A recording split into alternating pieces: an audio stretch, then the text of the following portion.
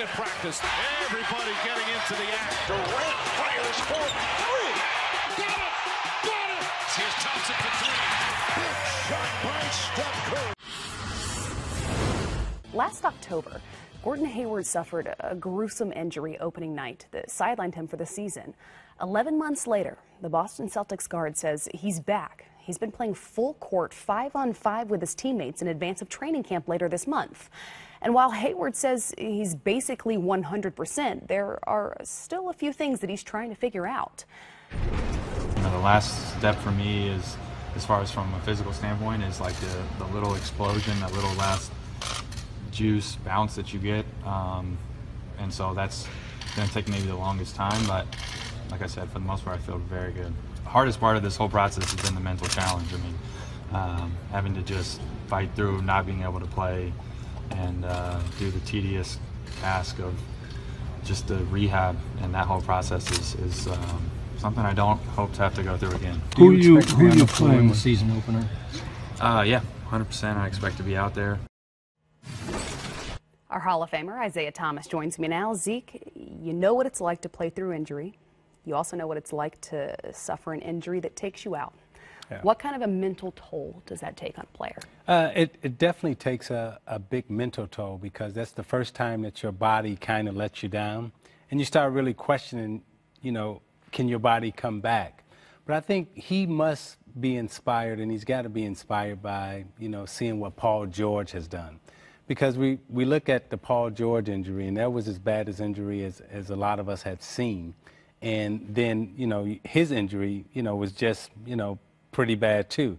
I mean, those were two really bad injuries. However, Paul George has bounced back, just got a max contract, having a great career, you know, still, you know, playing well. And I think Hayward can definitely do the same thing, and he's got to be inspired by that. Do you think then that he'll return to that all-star caliber player that we got used to watching? I think he will return to that. However, I think it's going to take some time. It's going to take some time for him to trust his body again, to trust what he can and can't do. And then there's going to be that certain point where he's got to forget about the injury and then just play. And everyone's going to tell you, hey, don't worry about the injury, just play. And even in his mind, he's going to think that he's doing that. But there's still going to be a little hesitation. So I don't think that he'll really probably get over that until probably about like January, February, you know, on one of those road trips where you're really tired, and then you just have to go out and push your body, you know, beyond exhaustion. And I think that's when the breakthrough will probably come for him. Well, the Celtics are largely considered to be the best team in the Eastern Conference this season. They already close to were last season against LeBron James and the Cavaliers, pushing them to 7 in the conference finals. What, though, could Gordon add to that roster? Well, I think what he adds is some veteran savviness. He also adds another scorer, another playmaker, and another shot maker. You know, so you can put the ball in Kyrie's hands. You can put it in Tatum's hands. Now you can put it in Jaylen Brown's hands.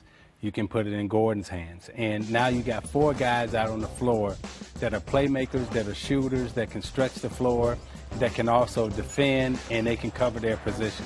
So when you look at the Celtics and you look at those 4 guys out on the floor, along with Horford, I mean, those are 5 guys that can really play basketball. So when you're just talking about putting the best 5 guys out there playing basketball, you can put them in any type of situation, high screen and roll, side screen and roll, post up, you know, pin down, whatever you want, those 5 guys can give you. Well, you mentioned Tatum. Coach Stevens told us so many times throughout the season that he had taken on a much larger role than he was expected to in his rookie season. How do those 2 guys, Gordon and Jayson, play alongside each other? It's going to take some sacrifice. You know, everybody is not going to get all the shots. I mean, Tatum and Brown are not going to get the same shot selections that they had last year.